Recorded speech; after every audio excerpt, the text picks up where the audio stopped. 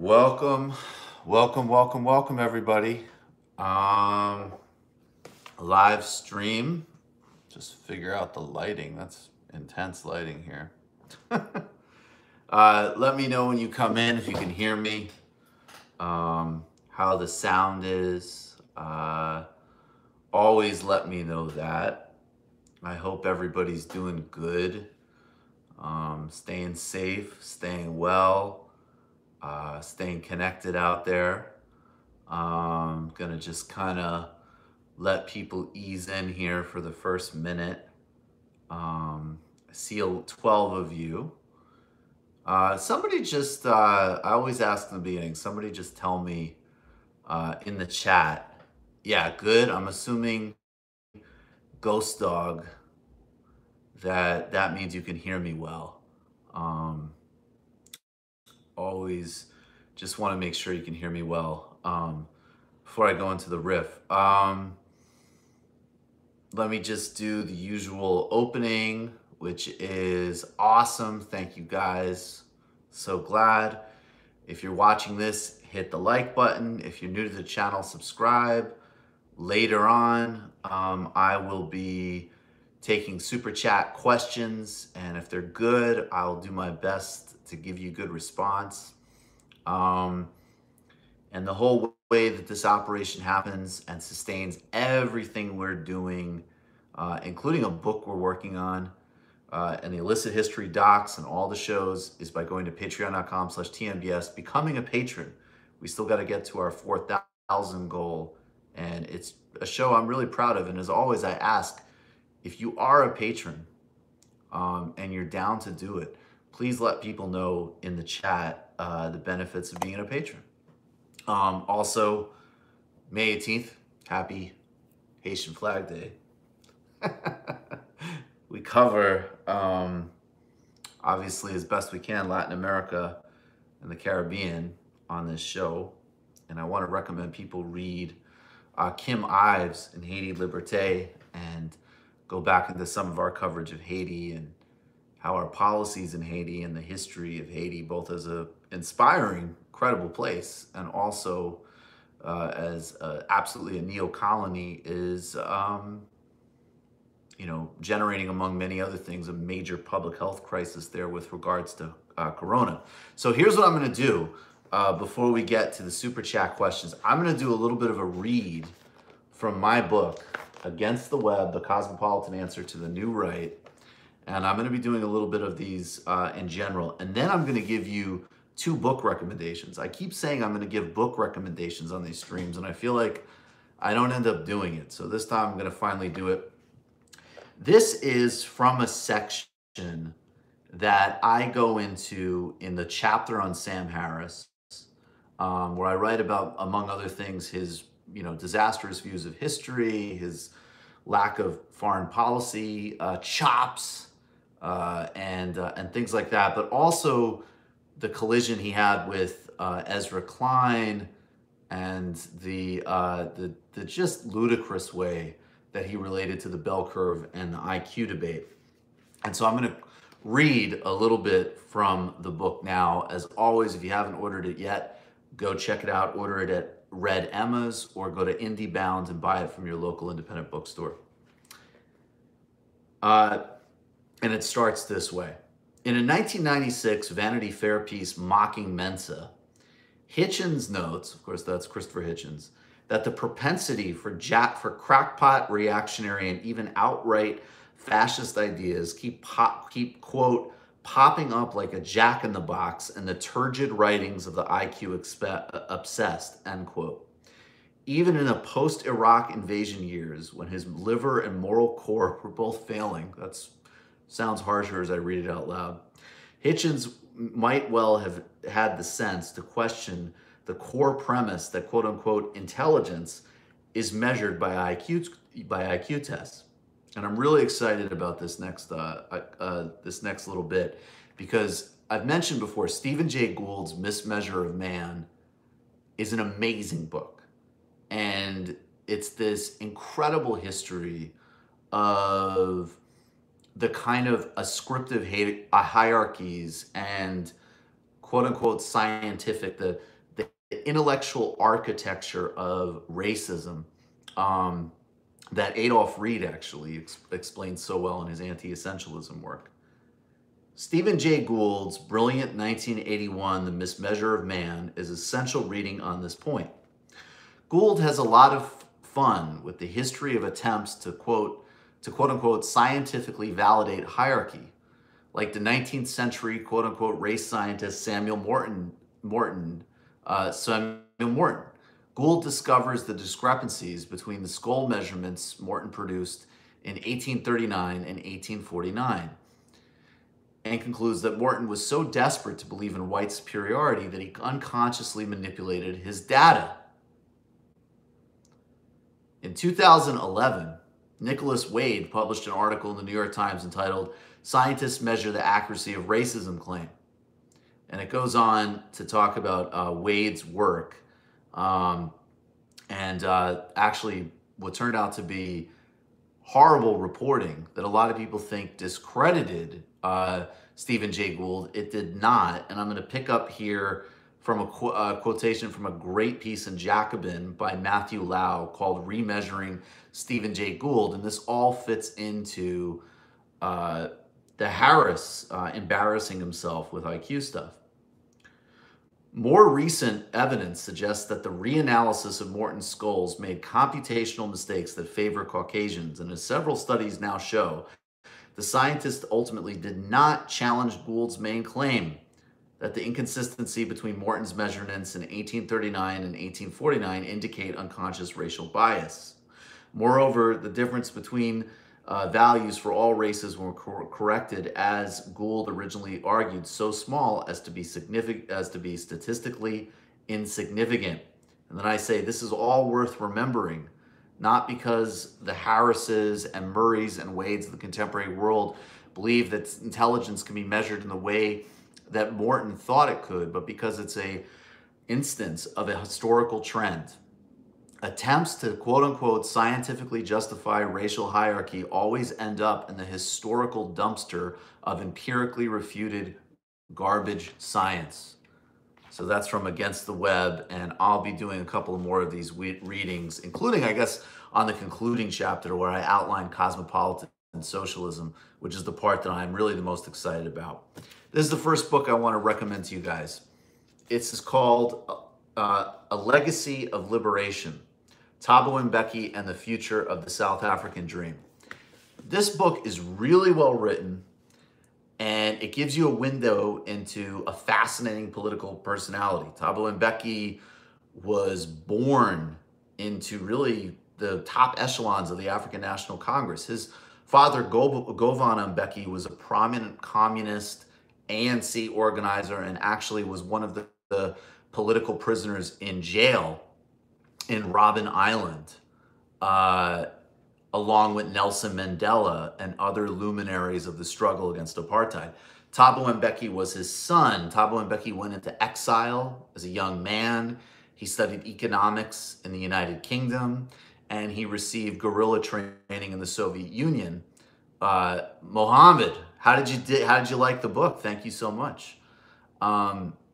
He received guerrilla training in the Soviet Union, and he was a major figure in the ANC's external wing, which really was incredible pioneers in international solidarity and cultural diplomacy in the fight against apartheid. There's so much to learn from the African National Congress historically. He then succeeded Nelson Mandela as president. He definitely sort of moved from communist to, I guess, sort of Swedish social democrat to, in some ways, certainly neoliberal, although he actually did significant investments in the South African social welfare state, and was globally controversial because of his views on Zimbabwe and, most significantly, HIV/AIDS. This book is careful, it's sympathetic and critical. Gervisser is a liberal, an important activist, actually now for the LGBTQ community and journalist in South Africa. We don't have the same politics, but this is a methodical and fascinating, just incredibly good biography of Thabo Mbeki, which also with some of the lessons from some of the sort of pivots in South African politics from the social democratic and revolutionary commitments on economic redistribution connected with liberation from apartheid of the Freedom Charter to the neoliberalism of Thabo Mbeki's African Renaissance have lessons to teach us as well about socialism, capital, and identitarian politics in different contexts. So that's a really good book. This book, I'm reading this now.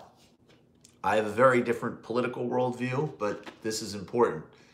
Has China Won by Kishore Mahbubani. Kishore Mahbubani is Singapore's former ambassador to the United Nations. He's at the Lee Kuan Yew School in Singapore. And this book, and it's important in general. I mean, I learn a ton. I don't agree with everything, but obviously I love talking to Pepe Escobar because he's so creative and dynamic and brilliant and a really, really insightful guy. We have strong disagreements on certain areas, but it's very important to understand what the kind of engine of the Chinese worldview is. What is the Chinese strategy? It's important to have an objective understanding really of any country on the planet, let alone the kind of premier rising superpower that there's going to be increasing tensions with. So this talks about core strategic mistakes that China's made, core strategic mistakes the United States has made, and then misperceptions in the relationship. And it also gives you a good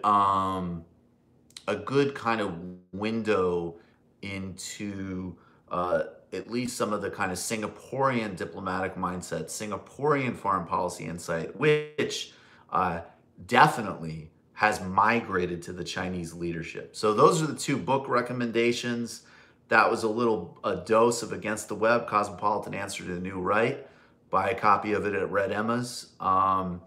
Guys, if you have any other, if you want to riff a little bit, if you got questions, you got comments, you want to get some impressions, now's the time. We can hang out a little bit, but you got to hit those super chats to keep it going. I think, in general, I'll just say a little bit more about this kind of China dynamic that we have to navigate. On one hand, it's of premier importance that we fiercely resist the forces that want a new Cold War with China and the United States. We recognize the push from the military-industrial complex, from the arms manufacturers. We recognize even the global market competition between US and Chinese weapons manufacturers, and the very dangerous, very hawkish national security state interests behind pushing aggression with China. This is very, very important. Then there's understanding what the kind of Chinese strategy and worldview is as best we can. Obviously, it's extremely difficult because of lack of resources, information, language barrier, and so on, and the huge ideological biases of most people who write about this. But we need to tease it out to some extent. Then third, we need to have a constructive conversation that absolutely recognizes that, of course, 90s and aughts globalization, as exemplified by the pushes of things like NAFTA, GATT, permanent normalized trade relations status with China, is a disaster for the United States in particular, in terms of deindustrialization, in terms of undermining worker solidarity, and taking advantage of extraordinarily brutal conditions in China. That's number three. We need to talk about that. And then four, I think, again, figure out a way to synthesize it.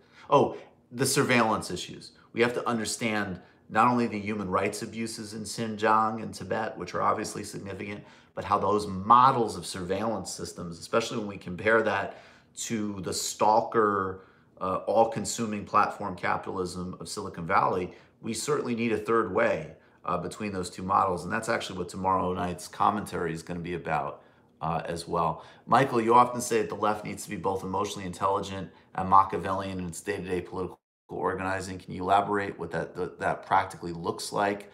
Well, again, I think it's in those, I'll get right there. Is there a way to internationalize action against capital to reduce state violence against Chinese citizens fighting for a better future. Look, I think that we always have to try to speak as honestly and to the extent, just simply reporting and giving voice to things like some of the human rights abuses in places like Tibet and Xinjiang are important, absolutely. And that's important in the same way that having a reflection on any human rights crisis anywhere across the globe is important. Now, it's very hard because human rights have been weaponized by US imperialism, and usually there isn't really a practical effort to go along with them. So right now, I think we can do our best to be intellectually coherent and bring stories forward, but on a policy and practical level, no, not very much. And frankly, the primary policy push needs to be against this push for aggression with China, where legitimate issues will be cynically utilized, and that's how liberals are enlisted in all of these catastrophic foreign policy pushes. I mean, look at things like Libya. And Libya is one of the worst things that has happened in foreign policy. And the human rights narrative was key to that. Samantha Power will be back under Biden. That's a disaster. Read Daniel Bessner's work on Samantha Power. So I think with Machiavellian and strategic, I guess it's some version of, I think that sometimes you see with the left, on one hand, this all-consuming moralism and some very cult-like tendencies, which are totally off-putting to normal people, and again, just sort of internally mean and ineffective and moralistic. So there's this kind of, obsession with tone policing and behavior policing and this and that, in a way that, again, doesn't build a healthy internal culture, and it doesn't translate out well to a broader audience. And then on the other hand, and I think, the easy example really is exemplified with Elizabeth Warren, where people had this profound naivete about just like the basic structure of a campaign. Two campaigns running against each other, a competition for resources, a competition for media coverage, a need to run a normal presidential campaign and differentiate. So I just think in some ways, it's an ethos and it's a dialectic that I want people to play with. What does being really practical and ruthless and strategic look like? And then on the other hand, what does having an infinitely warmer, more compassionate, more human, more sophisticated attitude look like? And I think it's in those two steps that, again, we can also avoid, because another thing the left unfortunately does a lot is write checks it can't cash. Of course, we need to be able to hold politicians of all parties accountable. Of course, we need to be moving into a phase of serious labor strikes and figuring out how to harness social unrest. But we're not there yet. So when we make threats like it doesn't make us look credible. So what is the way, right? And again, I think this involves a whole bunch of issues, from how to relate better internally to how we build a movement and a capacity that is much more appealing to a broad set of people. John, I hope that answers something. John, thank you so much. Outstanding independent journalism. I'm honored. Check out the history of the BLF, Green Bay, Green Bands, Aussie, Union Action in the 70s, Jack Mundy, United Radical Laborers, suburban upper middlers, and smashed, destructive construction industry bosses. That sounds exactly like we need to learn for. Time for Biden DNC hypotheticals. Love you, Brooks. I don't even know what that means, but I am absolutely a supporter of tactical and strategic voting. You vote for who will ever give you slightly better appointments on the NLRB. That's it. That's the Democrat. I fought really hard. I think even frankly, I know we alienated some people because I didn't play games about how important Bernie was, but we lost. And so now we're in a situation where the dynamic is, on one hand, you push back against the limited conversation about electoralism, and then you, to really expand the terrain of politics, primarily, in my view, with a focus on trade unionism. I'd really recommend, actually, everybody just watch this incredible Stay at Home on A. Philip Randolph. I mean, that is an American and international hero that people really, really should be grounding themselves in right now. So opening the terrain of what is politically possible, how we can expand that terrain, and then on the other hand, again, of course, tactically vote. I mean, there's immediate human suffering that is reduced with things like DACA. And I think if we look at our political moment, and this is very bleak, but I think it's the truth, as how do we hold back certain tendencies so they don't get completely locked in? Say, just like a totally consolidated authoritarian platform capitalism, a complete extension of the commodification of all areas of bio life externally and even emotional life internally, which I think, again, the left has been totally ineffective at pushing back against, and sometimes in some ways even been a conduit for. That if we go into this phase where things get even more locked and even more restricted, that will make it that much more difficult when maybe there's a capacity for another push in, say, another 5, 10, 15 years. We have to try to keep those small cracks and doors opened while trying to enlarge the terrain for real political possibility in the future. And again, I think the core instrument of that has to be a serious internationalist labor movement. Do you feel the same about Bernie since he dropped out, or has your opinion changed in any way, whether micro or substantial? No, very little. My serious criticism of Bernie is that he missed that Patriot Act vote. I think, that's a problem. That's an enormously dangerous vote. I'm going to talk about it more tomorrow. I have a problem with him not showing up. No, guys, Bernie Sanders, look, no one is perfect. No one, whatever. But no, Bernie Sanders is great. And Bernie Sanders campaigns put more on the table. There's many other things, that social movements, labor movements, that are extremely important. But those campaigns cannot be overestimated. They were incredibly important. And I think a guy who soldiered in the wilderness, keeping hold of the flames like Medicare for All, when those things were absolutely on the margins, who has a certain decency about him, certainly more, relative, obviously, to any of the other players that he was dealing with on the presidential stage. No, I like and admire Bernie Sanders. And I actually think that the reaction cycle to Bernie Sanders we have to avoid too, because I think that that's kind of part of the, that's sort of like this consumer discarding tendency. These were noble struggles. Bernie Sanders, Jeremy Corbyn. I mean, they really tried. And with regards to his endorsement of Biden, I mean, first of all, I've said to you that I support tactical voting, and I think it is very important Trump lose, and I'm not going to, sort of pretend otherwise or come up with some big, convoluted thing about that. It's simple and straightforward stuff. And Bernie said that from the beginning. While we were working our hearts out for him, Bernie said that this was hugely important and this was what he was going to do. So, he kept his word. I don't have any problem with that. I definitely have tactical differences with the campaign. I definitely wish they did some things differently. And I said so at the time, and I said so in post.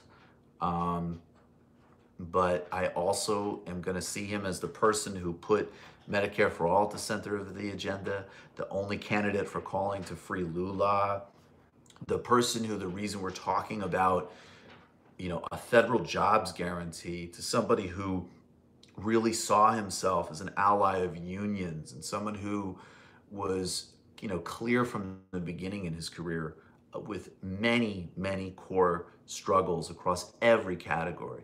So I still have a lot of appreciation for Bernie Sanders. And I don't think, I think that kind of perfectionism and discarding is not spiritual and not Machiavellian.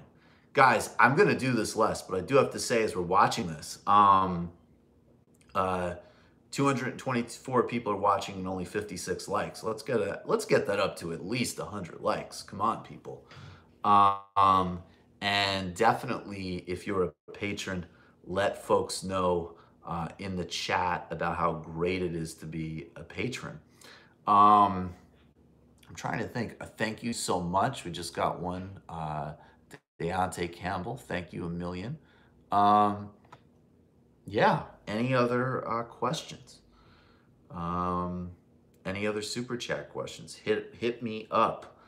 I hope the balance that I'm trying to strike with the China conversation is resonating, because obviously it's, taking on Asia period is extraordinarily complicated, just like any other place that we've tried to put attention on, Latin America, Africa, and so on. But the other dimension with China is that it isn't it is a rising power. That is a different dynamic that opens up a different terrain of questioning. And at the same time, we need always, first and foremost, to push back against the national security state. And that also needs to be disconnected or decoupled from some really important conversations about building anti-fragility, having some localism with things like medical supplies, energy, agriculture systems. And you're going to see a lot more interest in this. People are definitely going to be more and more engaged in local efforts like that. We need to move those in a constructive way. Not a one-to-one given, but what lessons might the U.S. learn from Balkanization and the failure of Yugoslavia, if any? So the Balkans and Yugoslavia is a place that absolutely fascinates me, and I need to know and read a lot more about it before commenting on it. I've heard some people argue, like Robert Wright, who I have a lot of respect for, that in some ways the social splits in America today are not as extreme as they were in the Vietnam era. And I think that's an interesting thing to note. I do think there's always the dynamic that when you have social media, there's going to be certain things are going to be accentuated. I also think that we need to, as much as possible, we cannot skip that there are real divisions and real profound problems. We have, and again, this is a clear distinction to draw. Those guys in Michigan with those guns, that is actually fundamentally dangerous and authoritarian, any kind of potential paramilitary relationship between them and the Republican Party. And I say that as somebody who also, on the other hand, a lot of the fascism and authoritarianism talk definitely gets extremely ahistorical, sloppy, and undisciplined. And I regret, to the extent, particularly in 2016, 2017, if I played any role in that. At the same time, we cannot deny, again, particularly in Michigan, that is actually real. And that's an extremely dangerous dynamic. So my point to say, though, is that even as we cannot skip or deny the huge importance of these other dynamics, I still think we need to be looking as much as possible for unitary material connections and material policies, hazard pay, healthcare, federal jobs guarantee, and also, and it's in the book, a healthy, dynamic, grounded cosmopolitanism, so that there is a positive orientation, that living in a truly diverse, dynamic world, grounding oneself in a multiplicity of inspirations and resources, is a better way to be. It's not just a moralistic exercise. It's not a haranguing exercise. It's not this off-putting narrow culture. It is the best of the United States. It's the best of internationalism. It's the best of every tradition. And we have the capacity to do that. And that should be our advantage. I mean, because we are everything from, the people who read in every dimension of political theory, philosophy, and art. And we're also the people who have the connection to sport, to the last dance, to all of it. And that's advantageous. That cultural capacity mixed with a grounded materialism and a positive process of addition, not subtraction, is a winning synthesis and formula I am totally confident of. There's a patent filed for some incredible tech that came out of the Navy Fusion. I don't know what that means. Is that with regard to COVID? I don't know anything about that, but that's great. I mean, I was also reading in the Financial Times that a biotech company in Boston was suggesting that they were looking at some positive indications for a vaccine. And as Emma Vigeland pointed out on Twitter very astutely, you know, what's a promising, great thing to be excited about versus, you know, a pharma company or a biotech company putting out a press release to try to juice its stock or get some venture capital? Because I'm sure, obviously, you know, it's pharma. It's, you know, there's going to be an enormous amount of bullshit and hucksterism involved in any kind of market activity. But you know, it's something obviously. Of course, that's incredibly important. And then the other thing that's important about any conversation about vaccines and, uh, you know, South Africa's Cyril Ramaphosa organized a letter in this that it needs to be international and freely available. And that's both, of course, an ethical necessity. It's also going to be scientifically necessary. You can't just, you know, I mean, again, it's the obscenity morally of just pushing it into peripheries, which already have happened, of course, in terms of, you know, class and global position internally and externally. But the that in terms of it not coming back, basically, you need to take care of it everywhere. Any other super chat questions, comments, requests? I really look forward to everybody becoming patrons tomorrow. I'm really excited to have Nando and Big Waz on. We're doing a Woke Bros. We're talking about a lot of topics. We're talking about oligarchs and sports ownership. We're following up on the this embarrassing attempted coup in Venezuela. Catch up on some things in the unfortunately disastrously successful coup in Bolivia. And we're doing a new post-game series, a new post-game reading series with Daniel Bessner. Jay Turner, happy Patreon. Lots of good stuff on the TMBS Discord, but my favorite thing is always what we're reading now on Patreon. That's awesome. We offer a lot. Michael, hope you're well. Would love to hear your theory. Would love to hear what theory you're reading right now. To all watching who might yet have the book, highly recommended. Thank you so much. I am still reading with, and I mentioned it before, Peter Sloterdijk's You Must Change Your Life. Brilliant. And I love its getting away from these totally boring and ineffective conversations on religion and talking about practices and spiritual technologies and actualization as a sort of like inner verticality or an inner Olympics. I just think it's brilliant. Fave Patreon perk, audio episodes, listen at work, awesome. The Sunday episodes, the Sunday illicit histories. We're doing a bunch of illicit histories that we're playing right now. We do the think tanks with the whole team, but we're also doing a kind of series where we're talking about the things that have shaped where we're at, from the financial crisis to the 2016 campaign. But we're starting with Pakistan today and the CIA, ISI, Saudi nexus in Afghanistan, how that's still playing out today. Hit like and share. Thank you so much. So yeah, I mean, and of course the post games are a ton of fun. Sipping leftover weed, coffee, milk. Love you, Mike. Love you back. Glad you're enjoying yourself. Appreciate all of you. I really, really hope that everybody is staying safe. I hope that people's family and friends are staying safe. Yeah, we're going to be in full force, obviously, tomorrow. If you're new, and also we're getting the store back up in a couple of weeks. So in addition to hoodies and tees and stuff, we're also going to have pins and a whole bunch of other kind of fun TMBS stuff. If you haven't watched it yet, definitely watch the conversation we just unlocked with Dustin Guastella on the American labor unions. Go check out The Jacobin on A. Philip Randolph. Watch me and Anna, of course, on weekends.